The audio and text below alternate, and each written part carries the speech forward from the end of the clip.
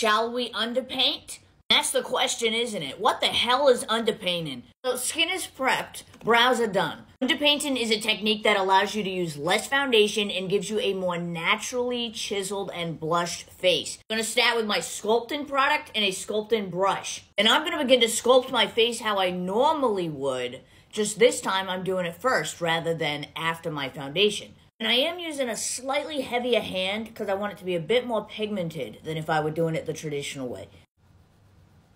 Okay, now that we are super carved out, I'm going to go into blush. I like to use a liquid blush. This is She Glam in shade Risky Business. I'm just going to place a couple dots of that. Some people also like to place some on the forehead, nose, and chin. Go ahead and blend that out how you normally would your blush. It's definitely very trust the process. Now we can go into concealer. This is where it starts to really come together. So I like to place the concealer underneath my eyes, a little bit of a lifting effect. On the nose, of course. Chin, center of the forehead. I really like doing right here, as well as right here. Place it here on both sides.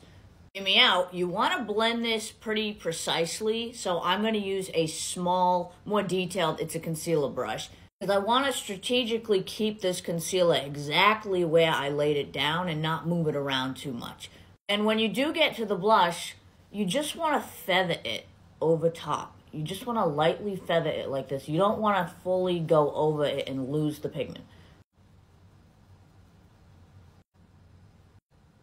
Depending on your skin and your preference, you could stop here. You could set this with powder, finish off the eye and lip, and beautiful. And you would have the most naturally beautiful underpainted look. It is nice because it actually does feel like I have way less makeup on because I didn't even use foundation. Personally, I am going to set the face with the Huda Beauty set-in powder. And this is just going to lock that in, make it last all day. Look at the level of brightening and smoothing that gave.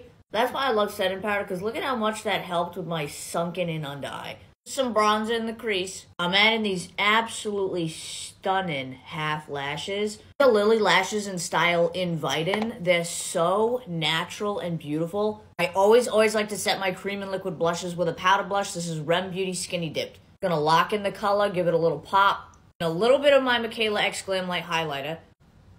Flawless Pink Slip Lip Liner. And if you have not tried the Haus Labs lip glazes, what are you doing? Like, look at this.